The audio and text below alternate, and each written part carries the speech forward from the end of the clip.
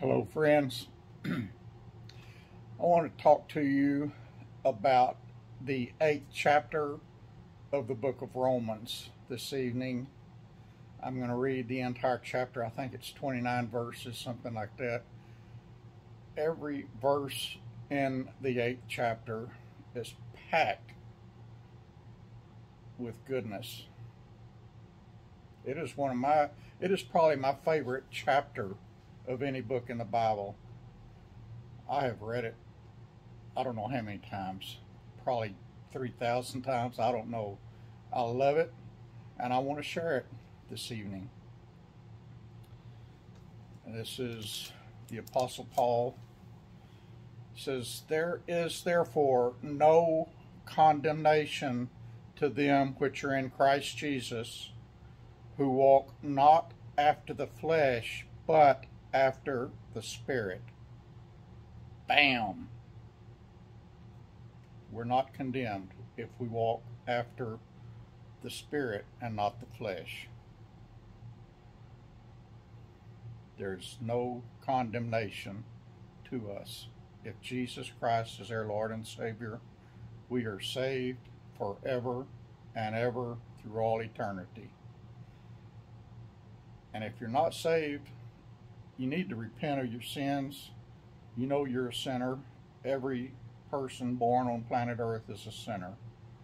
You can't get to heaven being a sinner.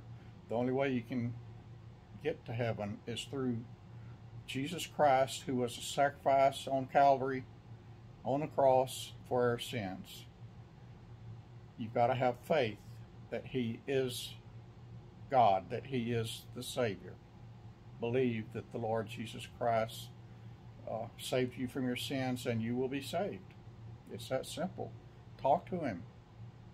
Tell Him that you're sorry for the sins, your foolishness that you've been living. And it doesn't matter how many sins you got or how bad those sins are, God will forgive you if you truly repent and turn to Him. Okay, let me start over here. There is therefore no condemnation to them which are in Christ Jesus, who walk not after the flesh, but after the Spirit. For the law of the Spirit of life in Christ Jesus hath made me free from the law of sin and death. Bam. For what the law could not do, in that it was weak through the flesh, God sending His own Son Jesus in the likeness of sinful flesh, and for sin, condemned sin in the flesh, that the righteousness of the law might be fulfilled in us, who walk not after the flesh, but after the Spirit. For they that are after the flesh do mind the things of the flesh, but they that are after the Spirit, the things of the Spirit. For to be carnally minded is death, but to be spiritually minded is life and peace. Because the carnal mind is enmity against God, for it is not subject to the law of God, neither indeed can be.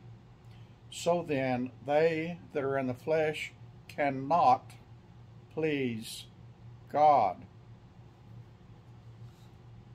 But ye are not in the flesh, but in the Spirit, if so be that the Spirit of God dwells in you. Is the Spirit of God dwelling in you? Now, if any man have not the Spirit of Christ, he is none of His. You've got to have the Spirit of Christ. You have to believe on the Lord Jesus Christ. And if Christ be in you, the body is dead because of sin, but the Spirit is life because of righteousness.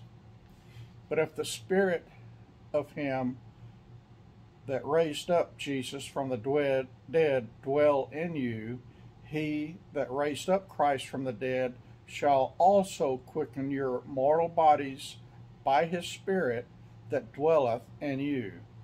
And in case you don't know, it was God that raised Jesus up from the dead.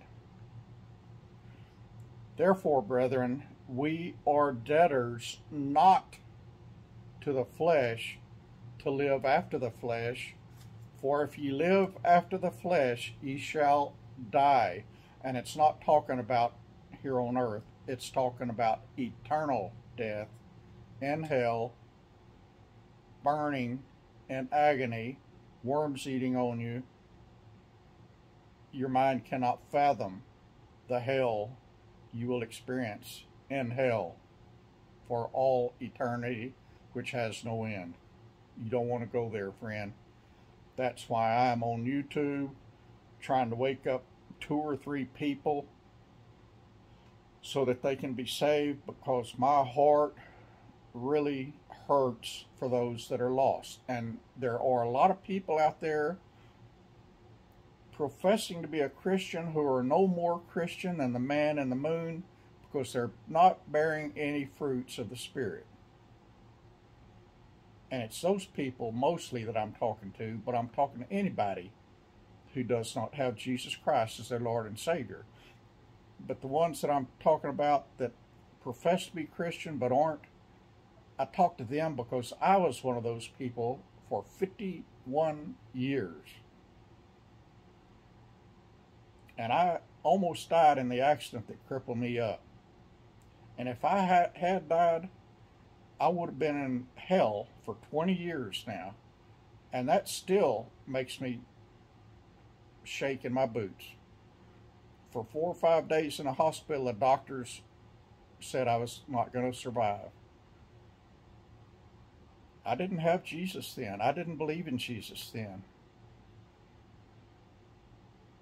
And it scares me. And I thank God, I thank God, I thank God, I thank God that He saved my life from that accident. And then a few months later, He saved my soul. I just thank Him. I can't thank Him enough. Because hell is not someplace me or anybody else would ever want to go to. And hell is real. Jesus preached about hell a lot. Jesus is God. He cannot lie. All right, let me continue on here. For if ye live after the flesh, ye shall die, and that's for all eternity. But you're not really dead. You wishing you was dead, but you're not. Never. But if ye through the Spirit do mortify the deeds of the body, ye shall live. Mortify the deeds of your body today.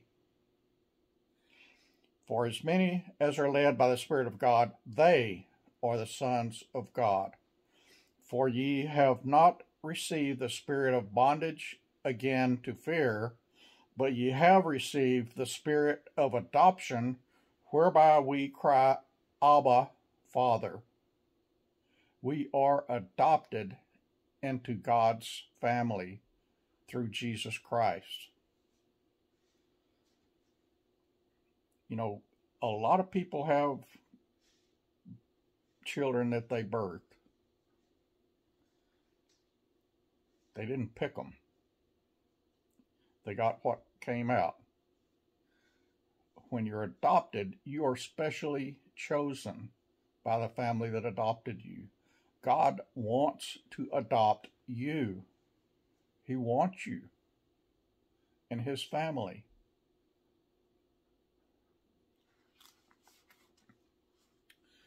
The Spirit itself beareth witness with their spirit that we are the children of God.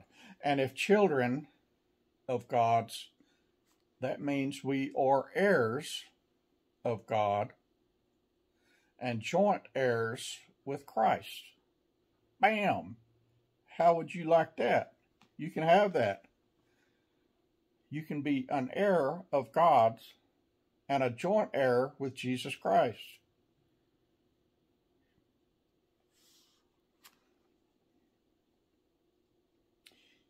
If so be that we suffer with Him, that we also may be glorified together.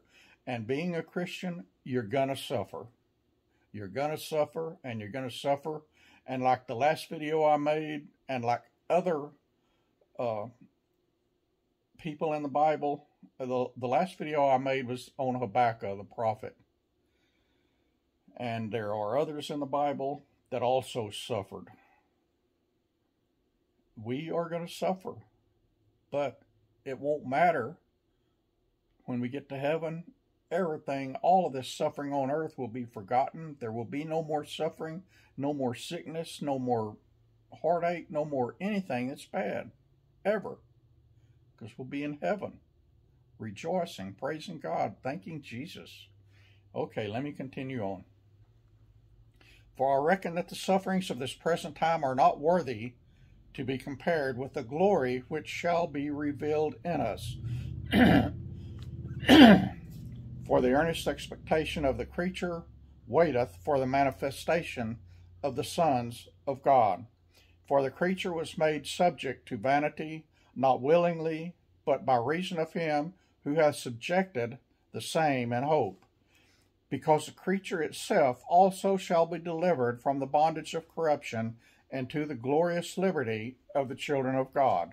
For we know that the whole creation groaneth and travaileth in pain together until now, and we certainly do know that. The whole world is in pain right now. The whole world is suffering right now. And that's what prophecy said would happen just before the rapture, just before the 7 years of tribulation. We're there, folks. We're knocking on the door. That door's fixing to be opened.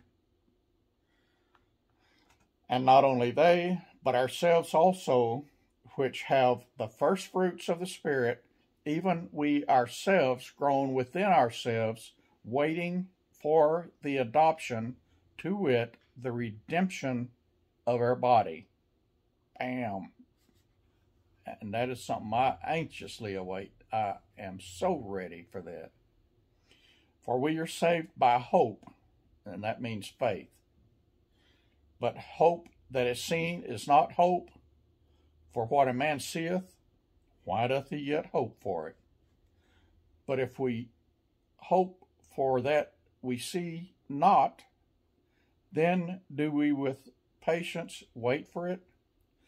Likewise the Spirit also helpeth our infirmities, for we know not what we should pray for as we ought, but the Spirit itself maketh intercession for us with groanings which cannot be uttered. And he that searcheth the hearts knoweth what is in the mind of the Spirit, because he maketh intercession for the saints, that's us, the Christians, according to the will of God. Bam.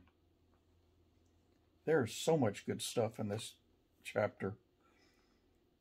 And we know that all things, it doesn't matter what it is, even if it looks like a bad thing, we know that all things work together for good to them that love God, to them who are the called according to his purpose. So everything that's happening today, you think it's not good, it's going to turn out good. God's going to be glorified. We're going to be saved. Everything's going to be all right. None of this surprises God. For whom he, speaking of God, for whom God did foreknow, he also did predestinate to be conformed to the image of his Son, that he might be the firstborn among many brethren. Moreover, whom he did predestinate, them he also called, and whom he called, them he also justified, and whom he justified, them he also glorified. And we, the bride of Christ, the true Christians, are fixing to be glorified pretty doggone quick. Nobody knows the day nor the hour, but it's pretty quick, I guarantee you. I want you to be in that bunch. I really do. That's why I'm on here talking to you. So listen to the Holy Spirit speaking to you and respond to his voice. What shall we then say to these things? If God be for us, who can be against us? It seems like the government and the world is against us right now, but God is in control, and he is over us, taking care of us, protecting us. Just put your faith, every drop of faith you have, in God. Believe on the Lord Jesus Christ and be saved.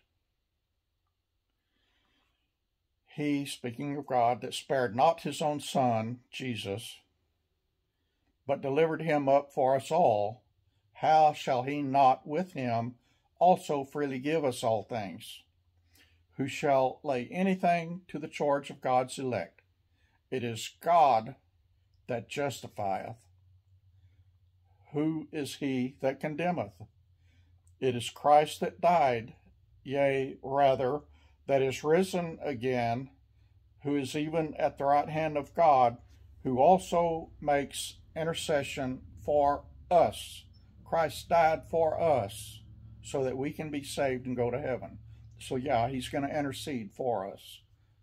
And he sits right next to God in heaven.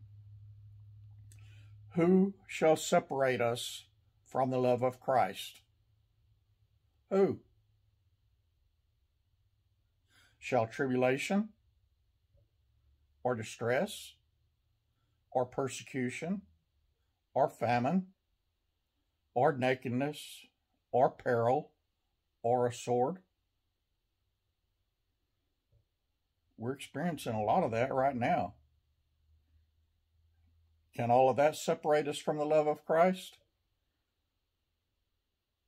Romans 8:36 says, as it is written, for thy sake we are killed all the day long.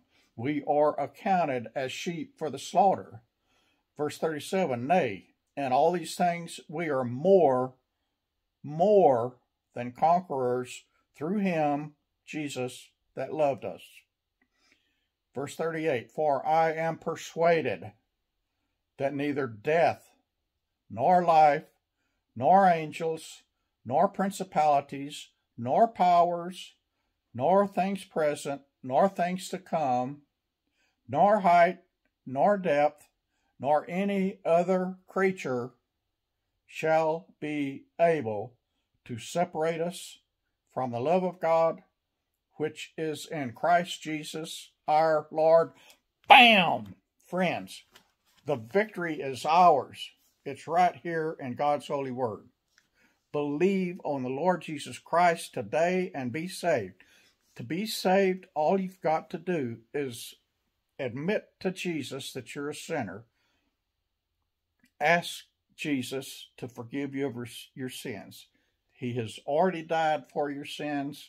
His blood is more than powerful enough to totally erase your sins, so that when on Judgment Day, when God looks at you, he sees a holy person, because Jesus has taken away your sins.